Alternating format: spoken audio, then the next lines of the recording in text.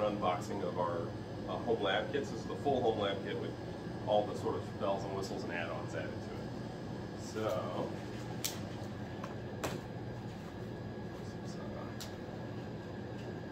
this has got all the different stuff. So, first thing you're going to get like some codes that'll come with it, because it's really a combination of a lot of kits plus extra stuff. So you'll get stuff like links and things that'll take you to online classes and things that'll sort of walk you through, and a video and all that sort of stuff associated with each experiment to kind of give you as much guidance as possible. So I'll just kind of start from the top. This is one of the add-ons. So this is the plant genetic engineering kit. Even comes with a little plant, right? This will be packed up a little bit, and that's actually going out. But it comes with everything, right? So you get the plant. We also have seeds, and you know, it's like its own little pot. You can repot it. But also has seed starters, so you can start your own seeds. And of course, you can also use your own plants if you already have a plant. And otherwise, it comes with all the media, all the stuff you need for the experiment, because you're gonna like plate up agrobacterium, take them, and they sort of carry the DNA to the plant for you. So it comes with all the bacteria that you're going to need. We have some like extra seeds if you want to make lots and lots of plants. And all this stuff, all this media is all part of just one of the add-ons, right? And so it's like, that's one add-on. Let's see. This is really cool because it's one of the only ones it's the only one that's really a macroorganism. So like this thing, I mean, it'll get, you know, 5 feet tall. You can genetically engineer it and make it have all sorts of different patterns and colors on it, and grow it, put it in a pot. When it outgrows a little pot, put it in a bigger pot, keep it going. Thing can live for years, and kind of show everybody your genetically modified organism you made. Okay. Then it comes with some more general stuff. So lots of Petri plates, because pretty much everything needs Petri plates. And you'll use a lot of those for the experiments, but we send you more than you'll need to do all the experiments. So you'll also have some to like mess around with whatever it is you want. Because this is designed to be like, you know, I want to build my biohacker lab, and I want everything to come in one big box. So it's got some stuff, we've got some weigh boats and a scale, because every time you're making media, or you're measuring out, you know, ingredients for something, or you're making like, just kind of at the beginning of every experiment, you have to be meticulous. So you want a pretty fine scale. So these little scales are nice, they're reliable, and you can measure out all your ingredients really clearly. This is a pretty new one. So this is a colorimeter from Rodeo. We just started including these guys recently. It's basically a teeny tiny spectrophotometer. And the nice thing about that is you can measure the concentrations of things, right? So mostly you'll find it useful for, like, say you're doing a experiment where you need to be really meticulous.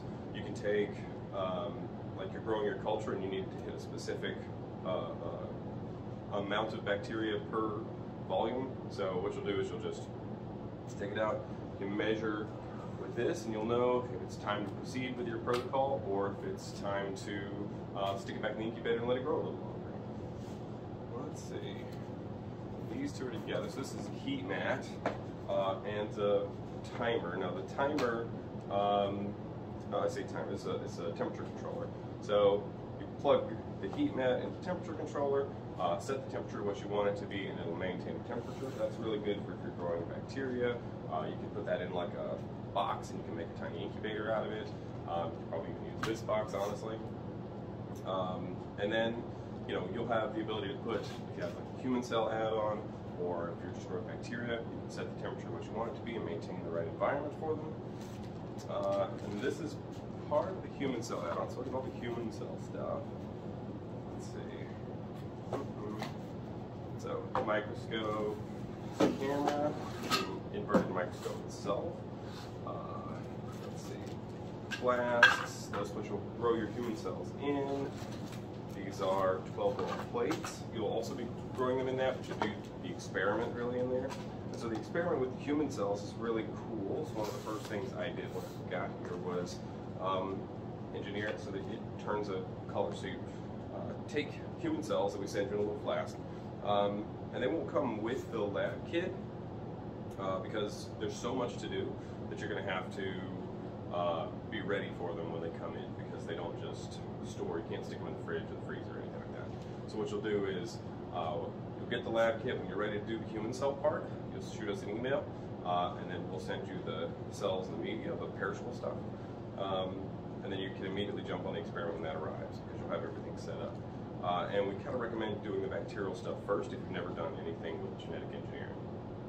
But what you can do once you get the human cell stuff, let's see, the perishables are somewhere in here, or parts of them. So what you'll do is you'll grow your human cells in here. You will put them in these, grow them out, do a whole experiment, and in the process of that experiment, you'll genetically engineer them, and if everything goes right and you do it properly, you'll see them change color, and you'll be able to see it without even a microscope. But you can check out their growth and everything. And you have a microscope camera that plugs into your laptop, and you can watch them grow, or you can just look at it through the eyepiece. But the camera is kind of nice because you can take pictures and time lapses and all sorts of cool stuff. And we've got syringes and syringe filters, which will allow you to keep all your media clean, keep contamination down and things like that. Let's see, so this is part of the main kit. And then we just have, I think, yeah, so after that it's just main kit stuff. So we have like a PCR stuff. So like, this is a gel box, right? So that'll allow you to do gel electrophoresis. We've got combs and gel tray and things like that. Lots of pipette tips. So it comes with a full set of pipettes, or that's one of the add-ons you can get, is a full set of pipettes. That allows you to really precisely move small amounts of liquid around, which is surprisingly a lot of what you do when you're doing genetic engineering. It's moving teeny tiny amounts of liquid around that need to be measured precisely. We got this guy, which is the power supply.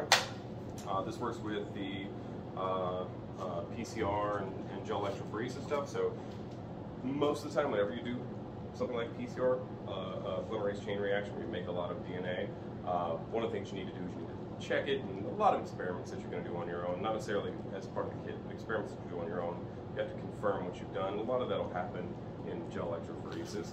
This is the power supply for that because it uses voltage to pull DNA through a gel. Let's see, this is the syringe filters that go with the human cell add-on. Let's see, a bunch of media. So we got acetate, EDTA buffer, TAE buffer, so that's going to be for gel electrophoresis. And then we just got some general stuff like LB and LB Agar, and that'll allow you to make LB plates, which is what you're going to use most of the time for growing bacteria and things. Got a nice tube rack. These are nice because it has like small tubes, big tubes, and medium-sized tubes, so you can hold all your various tubes while you're doing your work. Microcentrifuge tubes. These would come in really handy. Use them a lot for all kinds of stuff. Let's see. This is LB Agar, LB Ham. So this is a bioluminescent bacteria kit. So this one's really cool because it allows you to grow genetically engineered bacteria that actually produce light. They're not fluorescent, they're bioluminescent. So you just go into a dark room and watch them glow. One of my favorite things. You can also grow them up in liquid. Get a big glowing jar of them. The GFP kit is really nice. It's a little more stable, so it lasts longer. This one's fluorescence. So you make genetically modified bacteria. You do the modification yourself, and you add a gene that makes them make a jellyfish protein that when you hit it with blue light, it glows green. Let's see, lots of inoculation loops, because you always need inoculation loops. More inoculation loops. Let's see. Lots and lots of gloves, because everything you need good gloves, because you don't want to contaminate your work. These are PCR tubes. So these are smaller than the regular microcentrifuge tubes. That's because they fit into PCR machines. Let's see. Speaking of PCR, so this is a pocket PCR. We also sell the full-size, like 96 well PCR machines, but in this particular kit, we got pocket PCR. These are really neat. They hold 6 PCR tubes, and you can run 6 PCR reactions simultaneously. That's really cool because Let's say you want to make a new plasmid, or you want to like extract a gene from something. You've got like a tree, and you want to pull a gene out of that tree. You can just design the right primers, take a piece of leaf, extract DNA from it, put it in the tube, run PCR, and make billions of copies of that particular gene, and then you can put it in a plasmid, drop it in bacteria, whatever it is you want to do. Let's see. Then we've got some antibiotics. So these are useful for selection. So we've got like ampicillin, kanamycin, and stuff like that, because a lot of the bacteria, like selecting for them, involves adding antibiotic resistance. So you can kill all the non-modified bacteria. So we include some extra for that. And then Agarose, because you're going to need that to make the gel when you're running gel electrophoresis.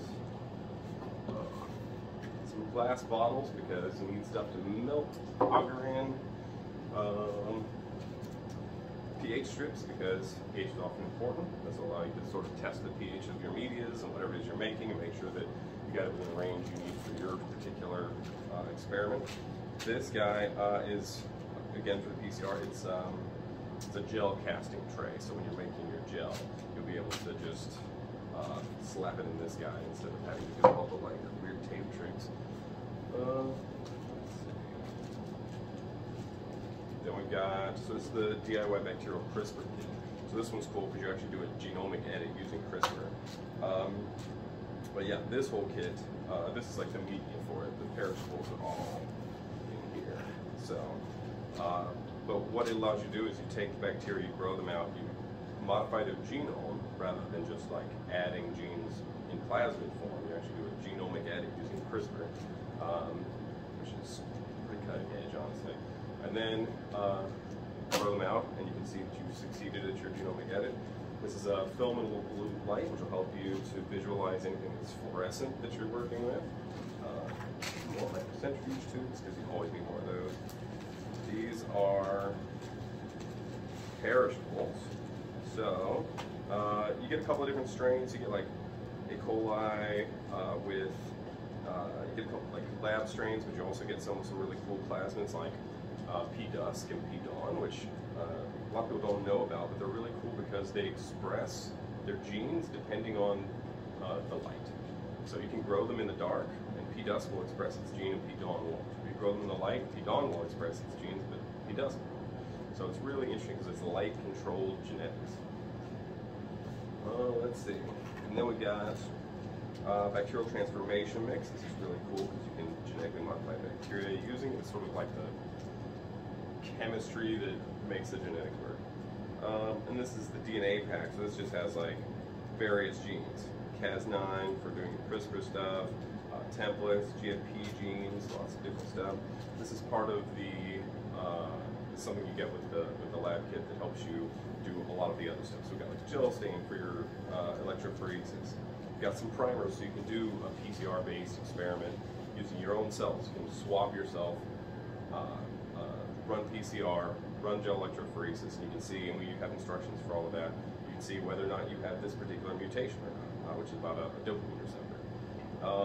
We've got Taq polymerase, loading dye, all the stuff that you need, DNA ladder to do your sort of PCR experiments in one kind of like example experiment. And the final thing is this guy, which is a 10K microcentrifuge. So it'll spin these little tubes, and that's important because there's a lot of times when you have to like collect bacteria, spin them down, and then remove the media and things like that. But this just spins things really quick for you. So you get all of this stuff. You can kind of set up your whole lab and get really going on doing all these sort of example experiments. And you'll, by the time you're done, you'll have done like multiple kingdoms, and you'll have done all kinds of different experiments, and you'll learn a lot of the protocols that go into this stuff, and we have examples for everything. And then at the end, you'll have a good foundation of experience that you can then branch out and start doing your experiments. So it's kind of like a lab and a classroom all together.